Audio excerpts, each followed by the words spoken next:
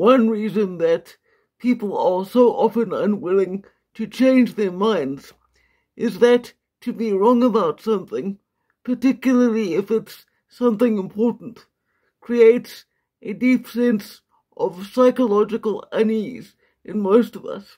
And if you're wrong about one important thing, you might be wrong about other things, which might in turn lead you to question the foundations of everything you believe. We also live today in a culture that does everything it can to avoid discomfort in any form. So my advice is simple. Have the courage to be wrong.